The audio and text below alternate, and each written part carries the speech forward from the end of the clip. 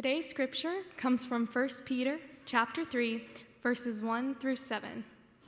Wives, in the same way, submit yourselves to your own husbands, so that if any of them do not believe the word, they may be won over without words by the behavior of their wives, when they see the purity and reverence of your lives. Your beauty should not come from outward adornment, such as elaborate hairstyles and the wearing of gold jewelry or fine clothes. Rather, it should be that of your inner self, the unfading beauty of a gentle and quiet spirit, which is of great worth in God's sight. For this is the way of the holy women of the past, who put their hope in God, used to adorn themselves. They submitted themselves to their own husbands, like Sarah, who obeyed Abraham and called him her Lord. You are her daughters if you do what is right and do not give way to fear.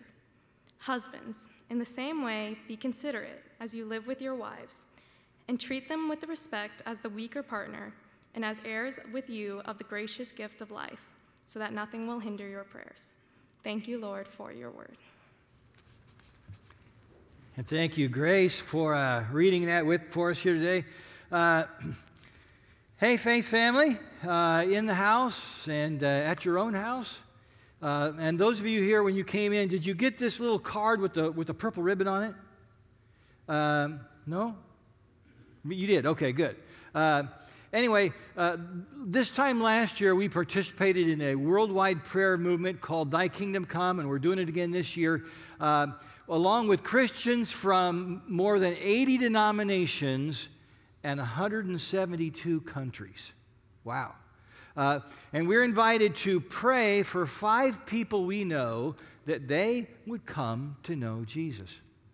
And so it starts Thursday, which is called Ascension Day. We don't really have services that day, but it's the 40 days after Easter, and we remember the day that Jesus was physically, lifted from the earth and ascended to heaven.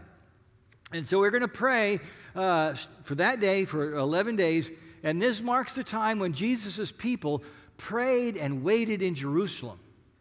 And on the 11th day, Pentecost Sunday, that was when the Holy Spirit was poured out on Jesus' people and empowering them to go out with love and boldness to share the good news.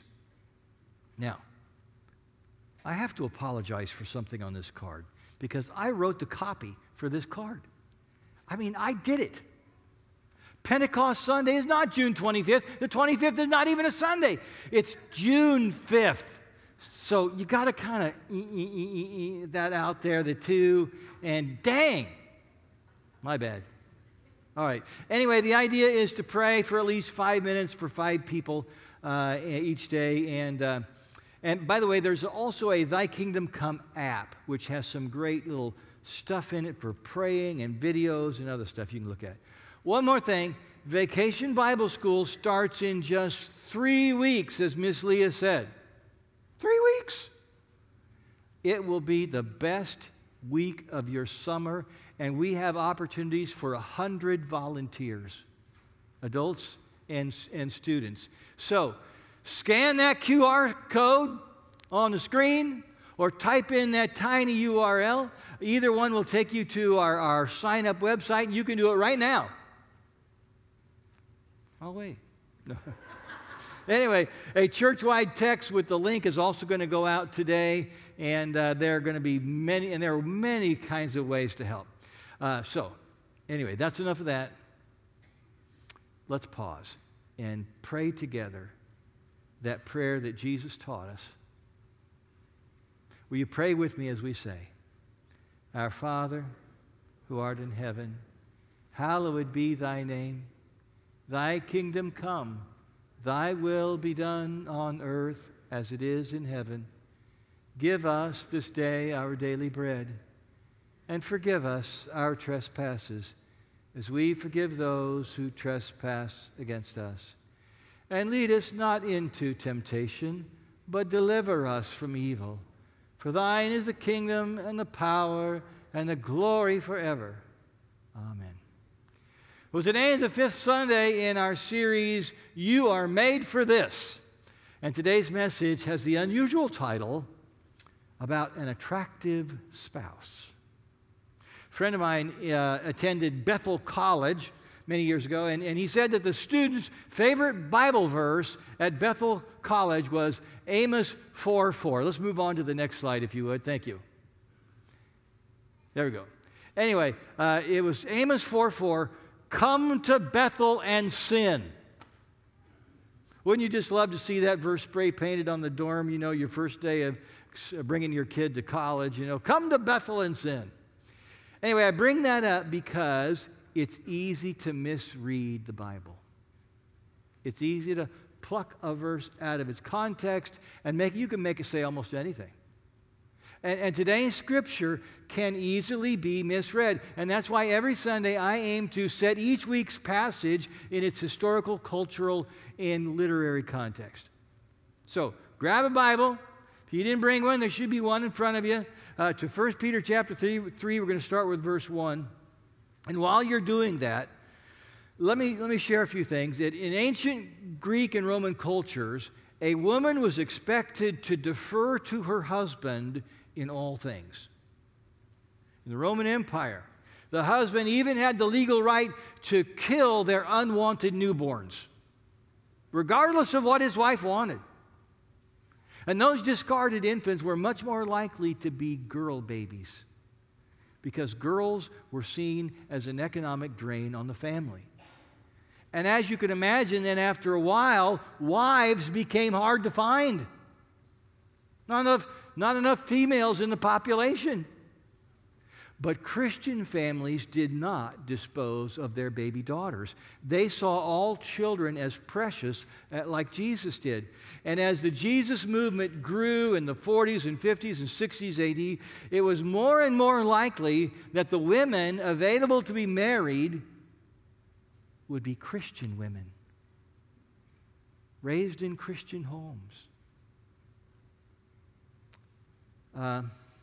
So it was not uncommon for Christian women in the first few centuries to marry men who worshiped the traditional Roman gods. But that, you see, presented a problem. It was customary in Greek and Roman cultures for the wife to adopt the religion of her husband. Christian wives did not do that. They did not go with their husbands to the temple of Caesar. They did not participate in offerings to the pagan gods. They did the unsubmissive thing of sticking with Jesus.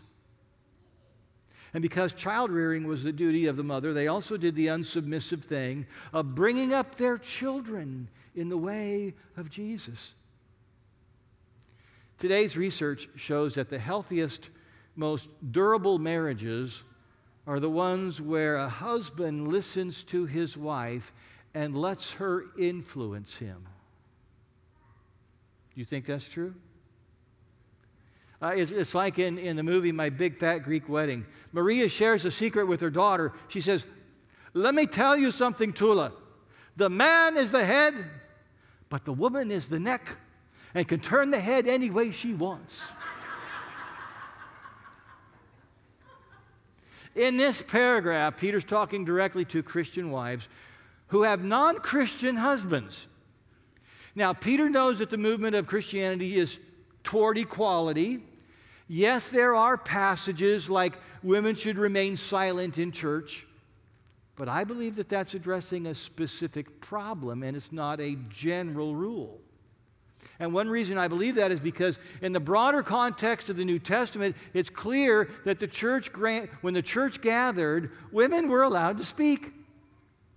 Mary Magdalene and her friends announced the good news of Jesus' resurrection to the men. It was the first Easter sermon. Philip's daughters were prophets. Priscilla was a teacher. Chloe hosted weekly church gatherings in her home. Junia was an apostle. Phoebe was a deacon and carried the Apostle Paul's most important letter to Rome. And she probably helped them understand it. Let's keep this in mind as we go through this passage today, okay? Verse 1 says, "Wives, in the same way, submit yourselves to your own husbands." Now, the phrase "in the same way" points back to chapter 2, where Peter tells Jesus' people to submit to the governing authorities. Now, we learned last Sunday that this is a qualified submission. I mean, whenever possible, respect the laws of the land. But our first loyalty is to the Lord. Then at the end of chapter 2, Peter addresses slaves. Now, when all the sisters and brothers in Christ got together, in their eyes, nobody was a slave. I mean, everyone was free, and slaves could even be appointed as leaders in the church. But they couldn't always change their legal status with the government. So Peter tells them to submit to their masters, that is, do your work, do your job, which they did get paid for, by the way. But their first loyalty is to Christ. And then in the beginning of chapter 3, Peter seems to be responding to a question, something like this. As a Jesus follower, how do I treat my spouse who is not a Jesus follower? And that's a good question maybe for some of you. As a Jesus follower, how do I treat my spouse who is not? Now, ideally, husbands and wives will share their faith in Jesus, but not always. At the start of verse 1, Peter says, "Wives, in the same way, submit yourselves to your own husbands." Well, what does submit mean? In chapter 2, it means to show respect. In chapter 5, Peter uses the word submit more to mean to be humble. So Peter's simply telling these Christian wives to show humility and respect to their pagan husbands. And the hope is this. Let's read the rest of verse 1. So that if any of them do not believe the word, that is the word of the gospel, they may be won over without words by the behavior of their wives. Now, Christian wives, as I said before, are already doing the unsubmissive thing by not going along with their husband's religion. So Peter says, well, don't rock the boat needlessly. Be a respectful, humble wife. Honor your husband. And did you notice the phrase without words? Miss Leah talked about that in her children's time. And that's because your spouse, or it could be your parents, your kids, your siblings, they may not be receptive to talking about Jesus right now. There are times when words, or at least very many words, they're going to backfire on you. So pray and attempt to increase their curiosity by your behavior, by how you treat them, by how you live your life. Be a blessed friend. Be a blessed spouse. And verse 2 adds, when they see the purity and reverence of your lives, then maybe, just maybe, someday they'll say, I want what she has. Now, it's no guarantee, but we've seen it happen. And then in verses 3 and 4, Peter tells wives that they are more likely to attract their pagan husbands to Christ, not with superficial beauty, but with a deeper kind of beauty. Verse 3, your beauty should not come from outward adornment, such as elaborate hairstyles, the wearing of gold jewelry, or fine clothes. Now, I don't think he's forbidding hairstyles. I mean, y'all got to comb your hair one way or another, right? And I don't think he's forbidding jewelry or nice clothes. He's saying that these things are not going to attract your husband to Jesus. There's a better way. Verse 4, rather it, that is your beauty, should be that of your inner self. That unfading beauty of a gentle and quiet spirit, which is of great worth in God's sight. And just so you know, in Christian circles, a gentle and quiet spirit is not just a feminine trait. It's not just for women. Gentleness is a quality that Jesus had. Gentleness grows in us it's one of the fruit of the Spirit when we yield to the Holy Spirit. And then what is it? What is a quiet spirit that it says there? Well, I think James 1 verse 19 points to that when he tells all Christians to be quick to listen and slow to speak. Listen first before you talk. Peter adds that this holy behavior has been around at least since Israel's matriarch Sarah. When you go to the book of Genesis and you read about Sarah and Abraham, you'll find that Abraham, his ideas were not always right. And even when Sarah followed them, sometimes it messed things up. And sometimes Abraham went along with Sarah's ideas. I mean, I just say that because they did not have a top-down, one-way relationship. So remember that as we read verses 5 and 6. It says, "For this is the way the holy women of the past, who put their hope in God, used to adorn themselves. They submitted themselves to their own husbands, like Sarah, who obeyed Abraham and called him her Lord."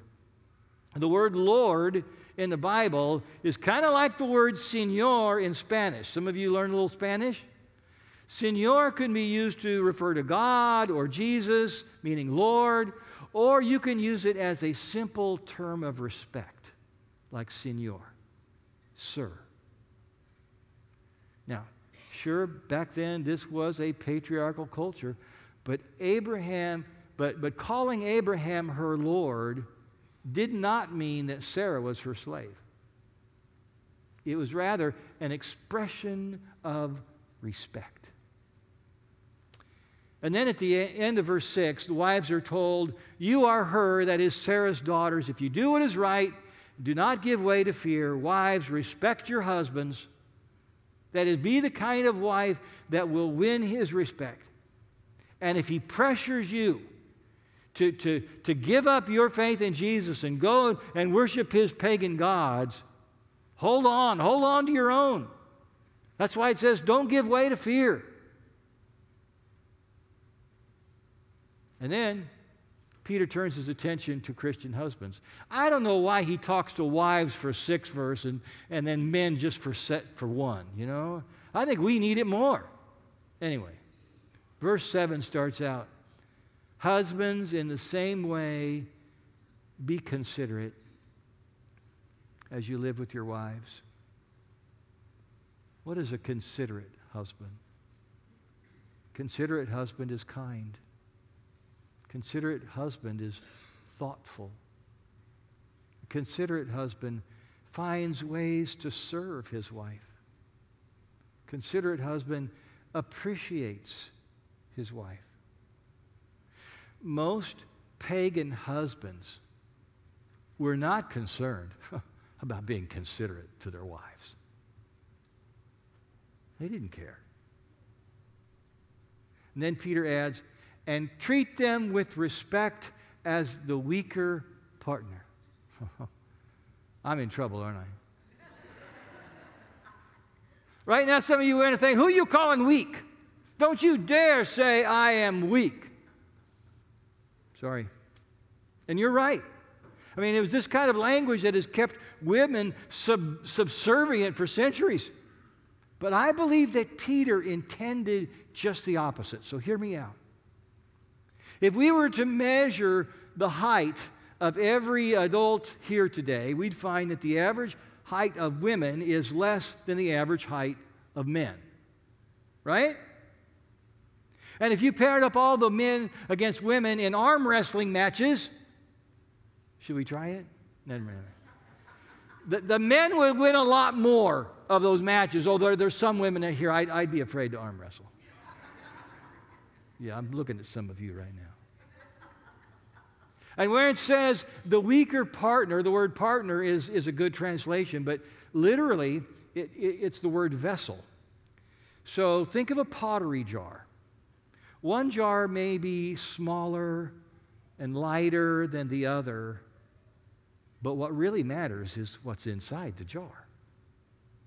It's saying, husbands, yeah, you've got a bigger vessel. Don't take advantage of your physical size and strength. Never threaten her to get your way. Treat her with respect. She deserves that.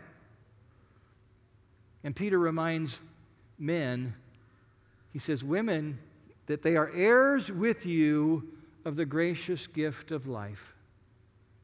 A woman receives new life in Jesus exactly the same way that a man does. Her husband doesn't choose it for her. She comes to it on her own, by her own faith. It's interesting that even in the first century, more women than men became believers in the gospel. And maybe one reason is because it gave them dignity. And it told husbands to never bully their wives. At the end of verse 7, husbands are told that if you are considerate of your wives and if you do not take advantage of your size and strength, then nothing will hinder your prayers. Oh, you go, whoa. Does that mean something could hinder your prayers? So if you're rude to your spouse, or if you take advantage of your physical or even your financial power, it's going to hinder your ability to pray. And if you do not repent, it may even squelch your desire to pray. And I think Jesus said some things that point us to say that a person who shows no mercy, what mercy will they receive from God? One TV show that I have not watched in many years is The Bachelor and The Bachelorette. I remember watching it, many years ago with my family, and when it was out in the early years. And the only reason I watched it was so I could make fun of it, which was kind of fun to do, actually. Do they still talk in that show about having, I just feel this amazing connection? Do they do that? And nearly every season ends with a marriage proposal, right? But very few of them last. That's what I've learned. Very few of them last. And I wonder, is this our culture's model of love and marriage? Is this what we think it's all about? The Bible's wisdom on marriage may sound outdated to some, but when properly understood, it stands the test of time. Does Tricia, my wife, submit to me? Well, if that means she's a doormat, then no. I mean, if you know her, you know that, right? And that's the last thing I would want. But I can tell you that she's humble and she respects me. She's gentle and empathetic. And she challenges me when I need it. And I need it. And I believe that she would say that I'm considerate of her. And I try to be understanding and respectful. Now, sometimes we have misunderstandings.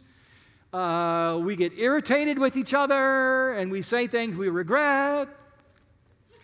And we have to apologize and forgive and learn from it just like the rest of you.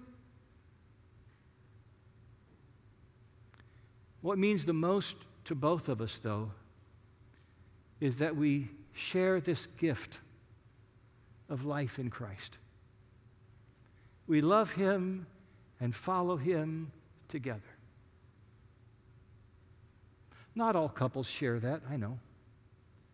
And if that's your case, I just want you to know that God is working in you. God is eager to work in you and through you and to elevate your spouse's desire and curiosity about Christ. Sometimes without words. Let's pray. Jesus, you are the Lord of lords and the King of kings. You are one with the Father. All authority in heaven and earth has been given to you. You carried away our sins by your selfless sacrifice on the cross. Thank you. Thank you, Lord. And while we pray, I know some of you who are here with us today are listening that all this is maybe kind of new to you. and yet you find yourself becoming curious about Jesus. You've been learning and also questioning, watching and wondering. And even now, maybe you're feeling this tug inside you. And so I would like to offer a prayer that you could also pray. Lord Jesus, thank you for calling me. I need what only you can give. Forgiveness of sins, a fresh start in life, a peace about my future, the promise of a life to come, and a community of people with whom I can share the journey. And so now, Lord, I say yes to you.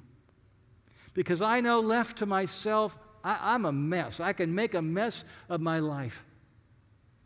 So I invite you to come in and make your home in me.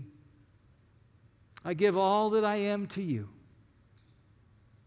I'm all yours. In your name I pray. Amen. Let's stand.